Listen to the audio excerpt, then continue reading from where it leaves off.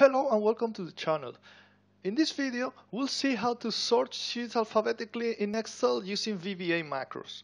I have here some football scores data for different leagues. I have around 20 leagues, each in one different worksheet, and I want to sort them alphabetically just to organize the workbook. So let's move to the Visual Basic Editor because of course, we're going to do that using VBA. And I'll insert a module and a macro here that I'm going to call sort sheets. And the first thing we'll do, as always, is to declare some variables. So I'm going to have an object variable as a worksheet. I'll call it WS.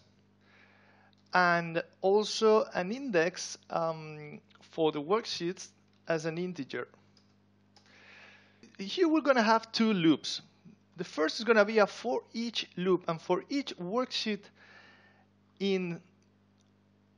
so for each WS, our variable in worksheets, and actually we could specify this in this workbook.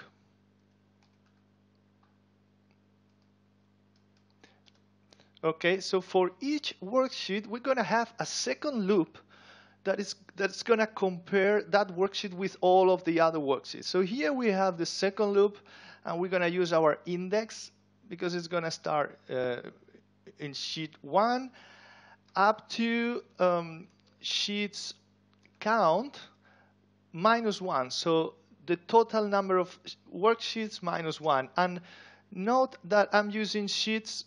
We could more specifically use worksheets here, but it will have the same outcome because we don't have any chart sheets in this workbook, and that will make it a bit easier to write the code while talking. So now we're going to have a condition. So if the uppercase of the name of the sheet with the given index each time on each loop, so .name. Okay, if the uppercase is greater than the name of the next sheet, so the uppercase of sheets index +1 name, in that case, we want to move that sheet after the other one. So we take sheets index, and we move it after, oops, not that, after sheets index +1. Okay, so this will move each worksheet after the next one if the uppercase of the name is greater. And here we end the if, and we move to the next index. And here we close the for each loop, or we move to the next worksheet. And that's the code. Very simple. Let's see how that works. So I have here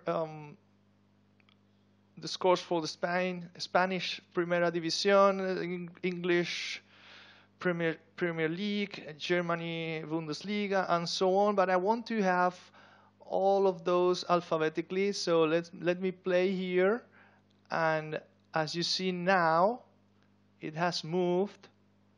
And if we look here, the first one is Austria Bundesliga, so it starts with the A. Belgium, B, C, and is now sorted alphabetically. So that's how we sort sheets alphabetically in Excel using VBA macros. Thanks for watching.